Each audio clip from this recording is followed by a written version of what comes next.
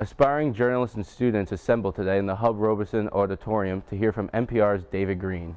Greene, host of the program's Morning Edition and Weekend Edition, informed students on his vast experience in the field of reporting. The Harvard grad spent 7 years reporting for the Baltimore Sun before joining NPR as a White House and foreign correspondent.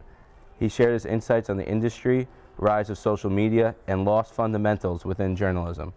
Audience members took part in the conversation, asking questions and providing their own perspective. It's kind of what I would like to get back into, knowing the responsibility that goes into a free press and really, capitalize on what it's useful for.